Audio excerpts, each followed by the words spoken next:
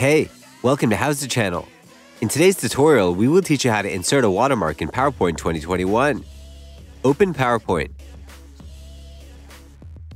Go to View tab. Click on Slide Master at the top panel. This action will ensure that watermark will appear on each slide. Select any slide. Go to Insert tab. Click on Pictures. Choose this device from the list. A new window will open. Choose the image that you want and click on Insert.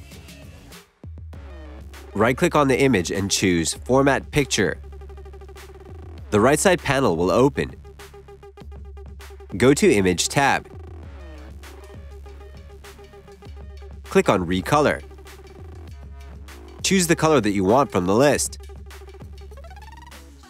Close the panel. Go to Slide Master tab. Click on Close Master View. As you can see, each slide has a watermark now. That's it. Thanks for watching the video.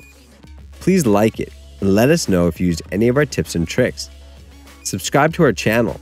We upload new tutorials every day. See ya!